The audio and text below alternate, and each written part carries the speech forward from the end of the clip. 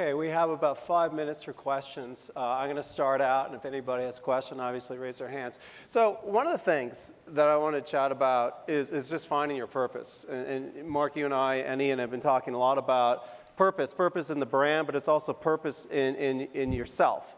And so what advice would you give to this audience in terms of finding purpose within oneself? Because that's a long journey, and I know that some people, let's just say like Zuckerberg, might find it at 19, and some people may not find it until they're 72, or they may never find it. But I think it's always a journey of self-awareness to determine what you really ought to be doing in this life, and then that translates into a career. So what would you provide in terms of advice? Big question. That's a great question. Look, I think it's soul searching. You know, I think there's a number of ways that I've found effective. Probably the most effective for me is just the simple term I have for it is thought time. You know, when you read about, you mentioned Steve Jobs, you know, Bill Gates, other thought leaders and writers, they take time. They build time into their schedules to think. Right? How often do we have a chance to do that? And I'll tell you, it was, I started doing that when I was a Peace Corps volunteer, and I started doing it through business school, and I did it during the businesses I ran. Everything I did with Zico came from half an hour, 30, 40 minutes, hour sessions, which were thought time for more. Literally sitting with pen and paper, what do I want to do with my life? What do I value? What's interesting to me? You know, what do I care about? What do I love?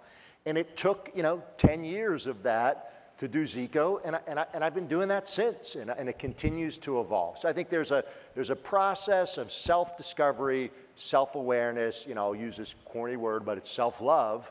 But that rarely comes about if you don't give it attention, take the time, and prioritize it like you do everything else in your life. Yeah, thank you. And in terms of purpose to profit, clearly, you know, you're working with large organizations. You worked at VF Corp, a $14 billion company. You're now with about $1 billion company.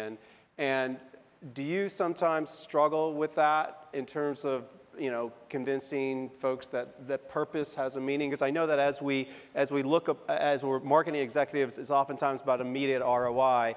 The profit through purpose takes a longer period of time. Do you have that struggle, and how do you address it?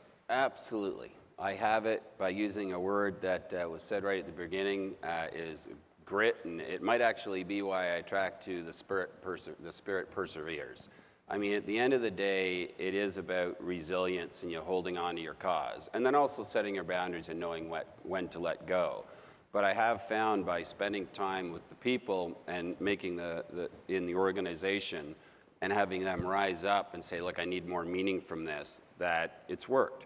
Now, what we have done is by bringing in, when you can afford it, in big companies like that, or was it P&G, done pretty superior ROI studies, that it really shows that if you build your brand equity, that directly translates to total shareholder return. And there's enough literature on that. And so I went from much more on the creative side to building this ridiculous MROI practice that is very deep, very numerical, 44 studies across the world, proving how the marketing mix could be changed and how the messaging could change. So there's these curves. One is efficiency and the other is effectiveness. We spend a lot of time on efficiency.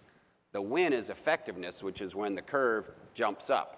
Because for the exact same amount of money, your message is better and more meaningful, and it jumps up. And so we proved that that happened, and it was clearly purpose-driven. So it does take time. I don't expect them always to get it, and that's why you ask for forgiveness and not permission a lot. You just do it, and surprise, surprise, the results come forward. To be clear, your company, though, has to believe in it. Procter & Gamble, their still stated mission was to improve people's lives. And they really did believe it. And the technology went into, they do it. And their advertising became more that way. They wanted to make people's lives easier. So difficult to walk into a meeting room and say, I want $10 million because I believe in saving giraffes. That won't work, I can tell you that. But if you can lead up to how that can attach to sales and people because it means something to the people that buy our product, that's where you get it. So our job is to connect the purpose to the consumers that buy our product and show how we can build through delivering that purpose more. But it's tough, and you better lead with the numbers first, just to whet their appetite, and then start talking about the real stuff. Any questions? One more question for you, Mark. So when Zico is on the shelf, or any one of your products that you've invested in, which are many, what do you want consumers to think? What's the first thing in a millisecond that you want them to think when they see that product? Is it about saving the world? Is it about health? Or is it about the products and features of that benefit? Yeah, what gets them to reach out? Great question. It is not saving the world. There's plenty of research that supports that, and I think Ian hit on this very importantly, right? It is the foundation. It is not the promise, right? And there are those values. So it's different for every company, right? And I can tell you, Red Bull was a model for us with Zico. The word I wanted people to think about with Zico was replenishment. One word. When you're hungover, when you're at the end of a yoga class, when you're at the end of a 50-mile bike ride, replenishment, right? And I always believed if we could own that word, that's something. I find that these purpose-driven businesses, the best way to market this is let that be deeper. Let that be something people explore and expose. And I'll tell you, I had this run-in with the guy the founder of Rebel, very dear friend of mine. We were butting heads because he kept saying, Mark, we're not talking enough about the purpose. We're not talking enough about anti-slavery. We're not talking about all the work we're doing in Peru and Thailand and these other places. And my comment was, Dave, do you want to have a little business that earns you, $100,000 a year to help this issue, or do you want a $300 million a year business that throws off $3 million a year that you can help? He said, I want the latter, right? So my message to him was, we got to figure out that message, why consumers are going to want it first, then let it cascade. Well, today, 3 years later, it's still not a massive brand. We're doing partnerships with Whole Foods that celebrate that purpose, but consumers already knew that they were coming to Rebel for a non-dairy coffee substitute for an afternoon pick-me-up. That was it. Shouldn't Zico have partnered with Red Bull then?